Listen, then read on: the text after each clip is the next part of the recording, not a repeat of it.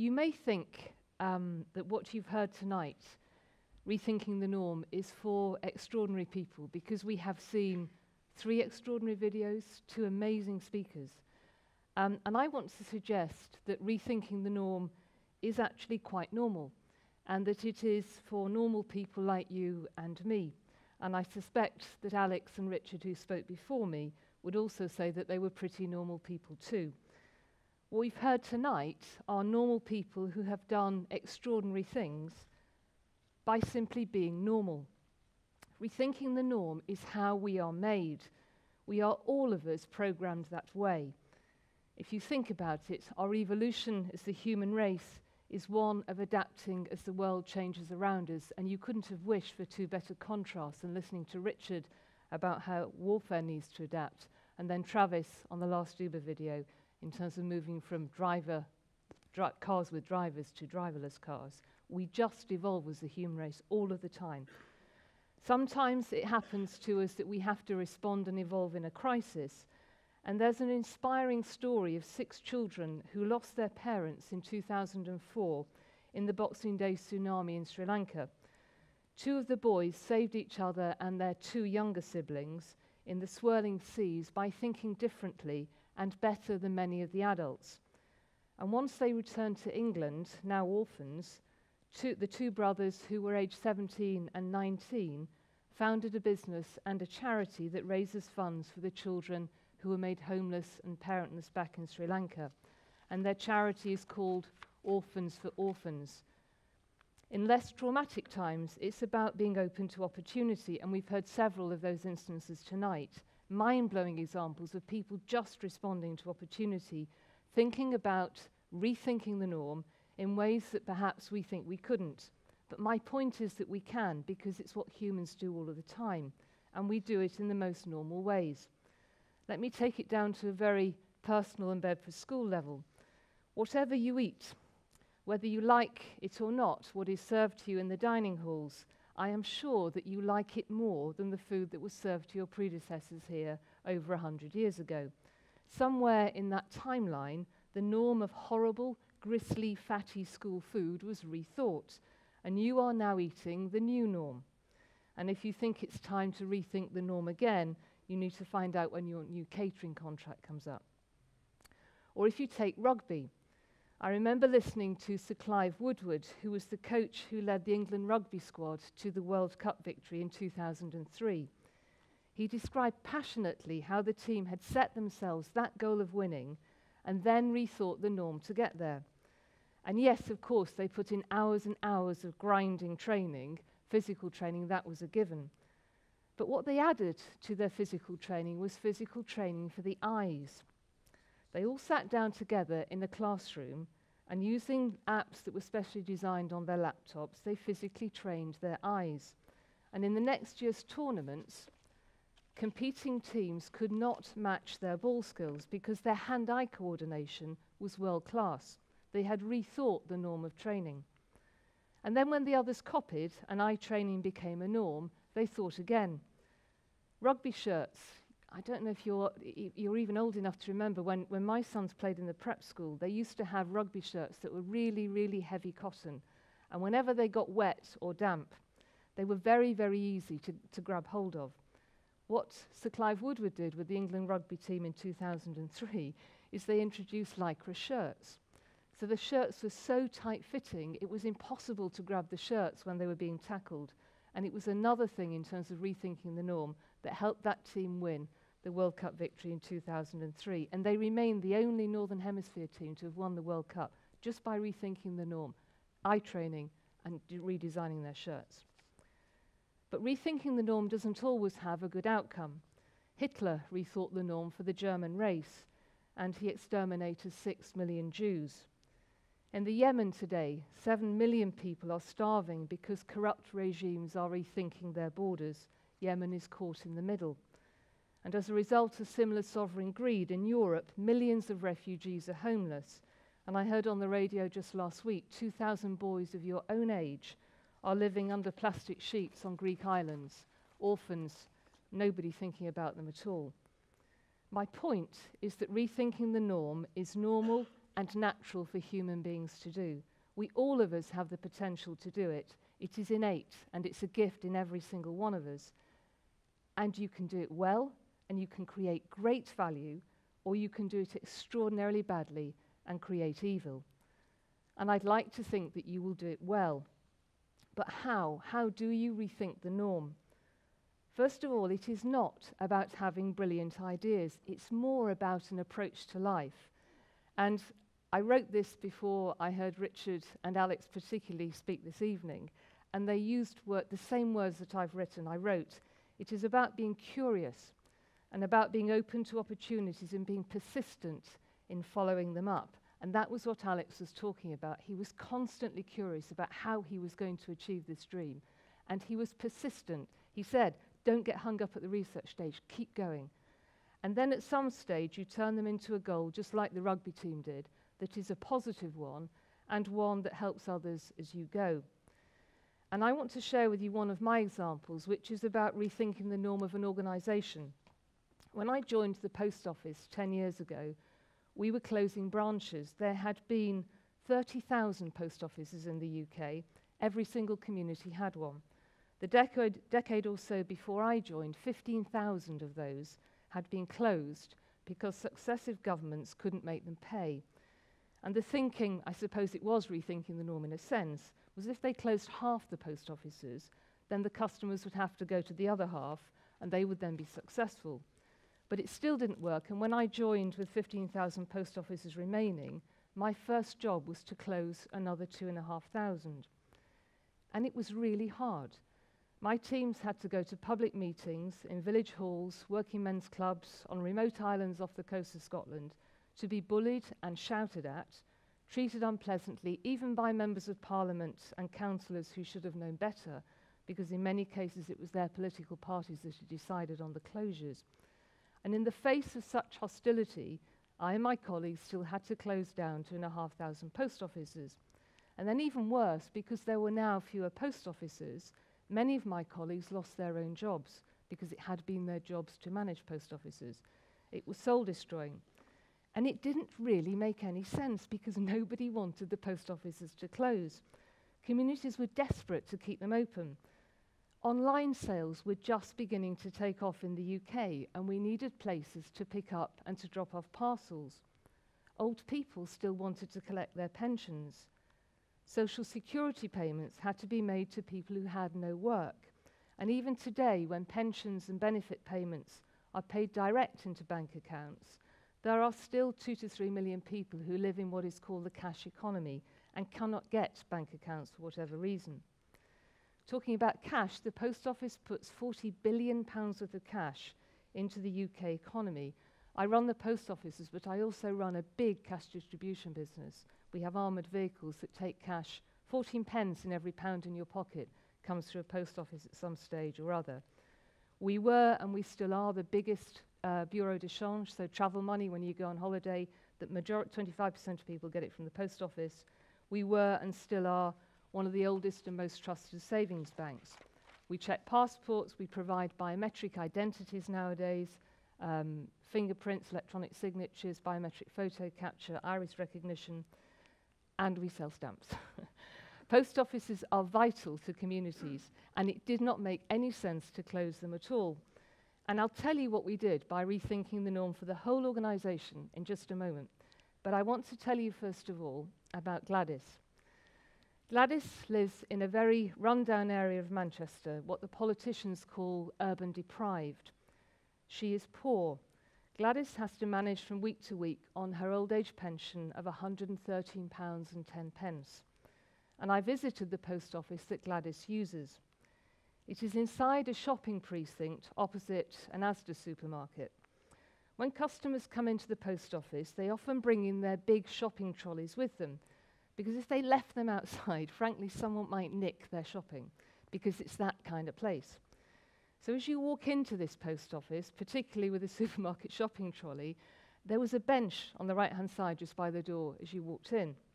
And I said, I'd just joined the post office, probably been there a year or so, and I was in charge of the branches, and I said to the manager, look, it's fine if customers bring their shopping trolleys in. I completely understand why they would do that, but if you just move that bench, they'll have more room. And he looked at me in the way that people look at you and you know you said something really seriously wrong. And he said, "That's Gladys's bench. Gladys has no family, no one to look after her. She lives in one of the roughest streets around that post office, and she comes into our post office every day to eat her lunch on that bench. And you'll be very pleased to know that the bench is still there." That manager was rethinking the norm. His job was to run an efficient post office, but he knew that if he took the bench away, he would lose his chance to keep an eye out for Gladys. And we know from the research that we do that 95% of post offices do that kind of thing all around the country. It's called social and economic value, and the government has valued it at £4.5 billion. It isn't just caring about people, though, because actually, if you think about it, Gladys coming into that post office every day to eat her lunch keeps Gladys going. It keeps her physically fit, it keeps her mentally fit.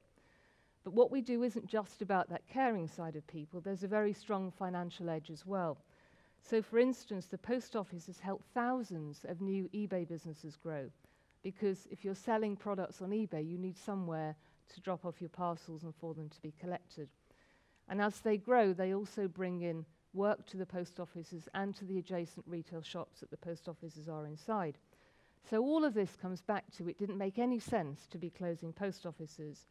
And despite having tried closing them, the government was still losing, 3 years ago, £115 million and was subsidising us to the tune of a further £210 million as well.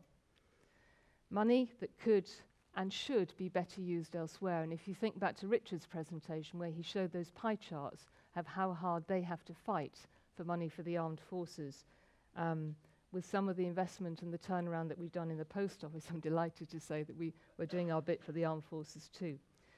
We had, therefore, to become a sustainable commercial business that could make a profit so that we didn't need that government subsidy. But at the same time, I needed us to keep our social purpose that kept an eye on people like Gladys and also served the small business communities as well. We were told that it couldn't be done. Commercial businesses can't be owned by government, but it can because we've rethought the norm. We have kept a post office in every single community that they were in 3 years ago, and they're in 11,600 places all across the UK. And from losing £115 million 3 years ago, next year, in fact, in about 4 or 5 months' time in our new financial year, we should make a profit of £20 million. And that will be the first time in 15 years that the post office has ever made a profit. And that's really important because we need the money to invest in digital growth, we need the money to invest in technology and in opening new post offices where they were closed previously. So what did we do? Well, we were curious. We asked questions and we kept asking questions until we found out the right answers. Why didn't enough people use the post offices? The answer was because they weren't open at a time that people needed them. So in the last 3 years, and actually today it's happened, we've just modernised our 7,000th new post office. We've put them into new premises alongside convenience stores in most cases, so that they're now open at the same time as the shops are open, from 6 or 7 in the morning till 10 or 11 at night.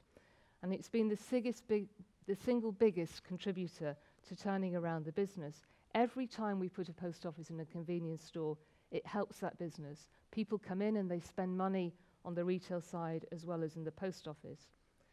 Why else didn't they use post offices? Because in the big ones, frankly, the queues were just too long. So we put in self-service kiosks.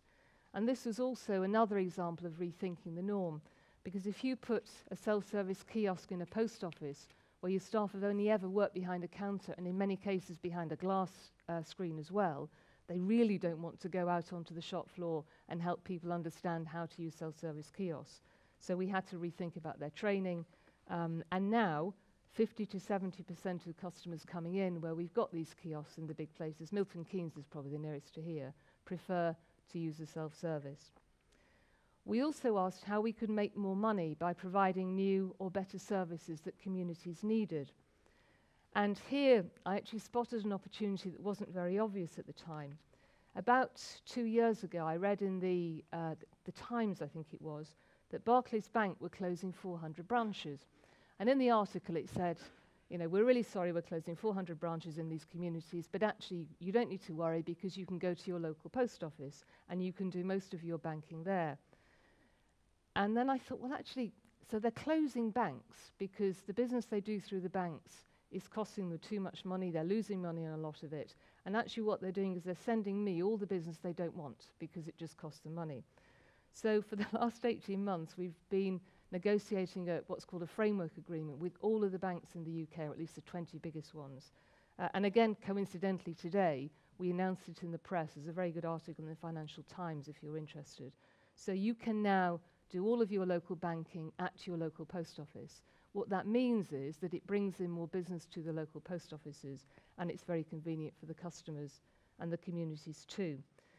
And what we've done with the banks is we've said, we'll do that with you provided you actually pay us to do it.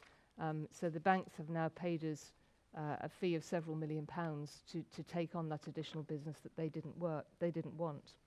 So, I mean, I could give you many, many more examples. What we've done is we've just rethought the norm around almost everything that we did within the post office, even down to the way we worked. So we used to work in a building that was on 5 floors, full of offices, quite dark and dingy, long corridors, no food facilities in the offices at all. And we've moved into one which is on 2 wide open floors, and we work around tables and desks. So none of us has offices. I work around a table just alongside other people. We've got a great Costa coffee place down on the ground floor and a hot food kitchen. And we are also, all of us, equipped with portable devices so that we can work from anywhere. And I actively encourage colleagues to do that. So we will work from home. I usually work from home a day a week, a day a fortnight. And it doesn't really matter where you work from if you've actually got the technology to do it. People have got much more interesting jobs. They've been given more responsibility.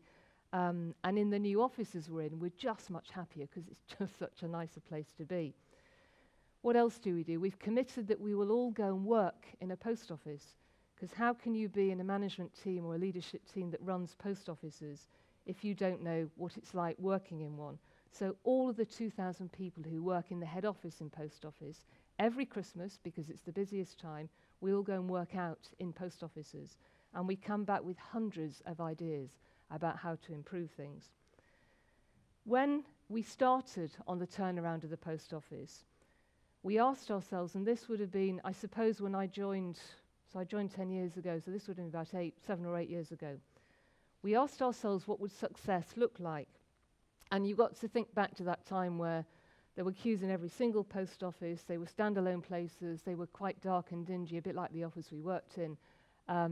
And like there were lots of strikes going on, life was pretty hard. And somebody said in this room, well, it would be fantastic if, you know, success would look like if your son or your daughter actually wanted to come and work for the post office.